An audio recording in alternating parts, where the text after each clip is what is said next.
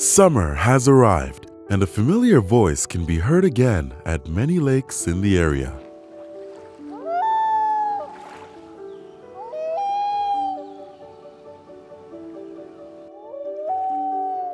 The common loons have returned to their breeding grounds to nest.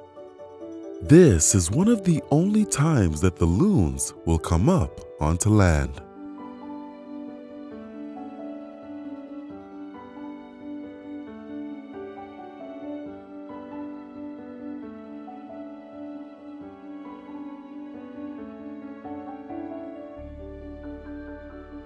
They build their nests in hidden spots along lake shores, typically with a steep drop-off to allow them to approach the nest from underwater.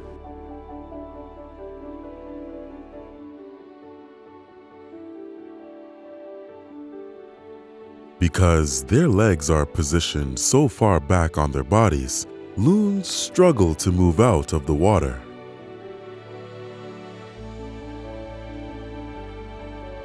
Both the male and female will take turns incubating the eggs for the next 28 days or so.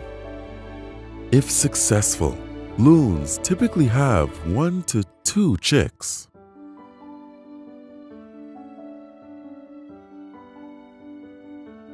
Though the chicks can swim immediately after hatching, they will spend most of their time over the next 10 to 12 days riding on their parents' backs.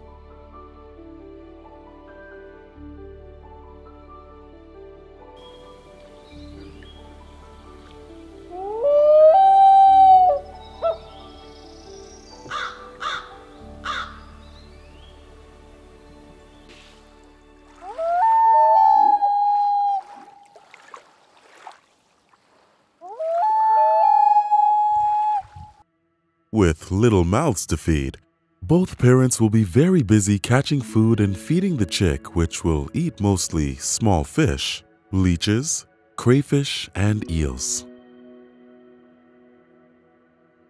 Most birds have hollow bones. However, loons have solid bones, allowing them to dive much easier for food. They can stay underwater for several minutes at a time and are proficient hunters.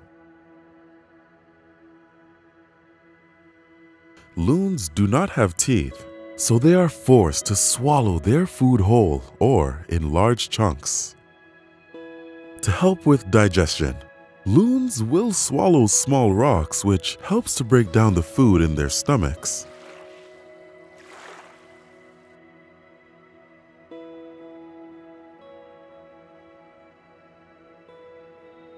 The fish this male loon has caught is much too big for his little one to eat, despite how many times he will try to feed it to the chick.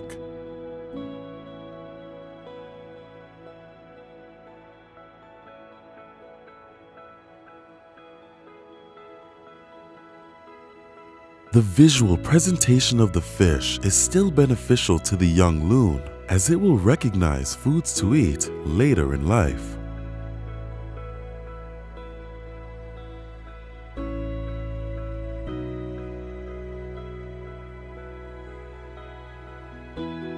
As the morning fog has started to burn off, the loons are on high alert as something has their attention.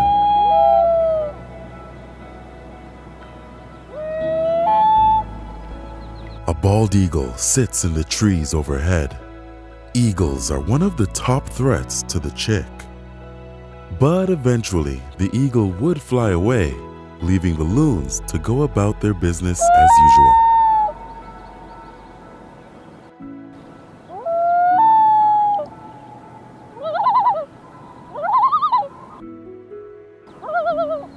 Eagles are not the only threat to the loons and their chicks.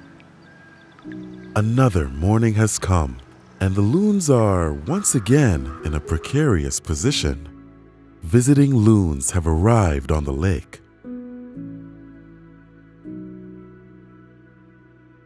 These visitors will sometimes try to kill a resident pair's chick.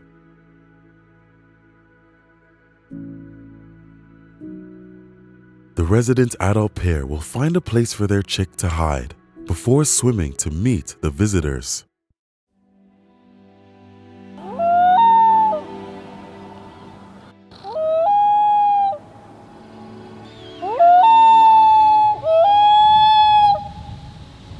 loons place their faces in the water, watching for any attacks from below. Any physical confrontation usually takes place underwater. They will use their sharp bills as a spear. As a defense, they will also begin their penguin dance as a sign of intimidation.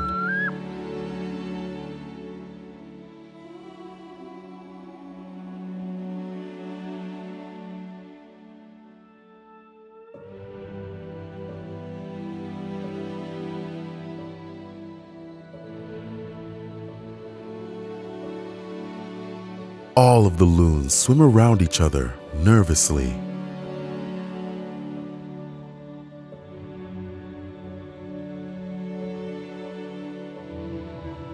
But luckily, this time, there was no fighting or casualties.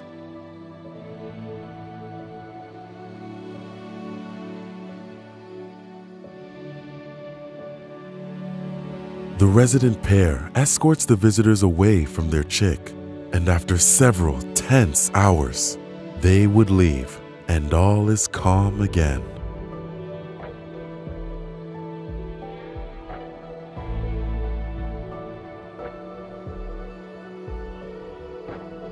The chick is growing fast. It won't be long before the parents will no longer allow it to ride on them. It has learned to dive and has started to fish on its own.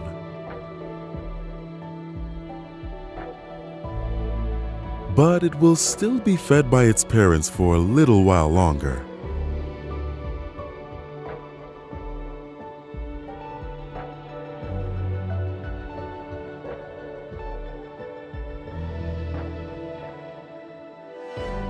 Though the chick will have to spend the days ahead preparing to fend for itself, for now, there is no safer place than on its mother's back.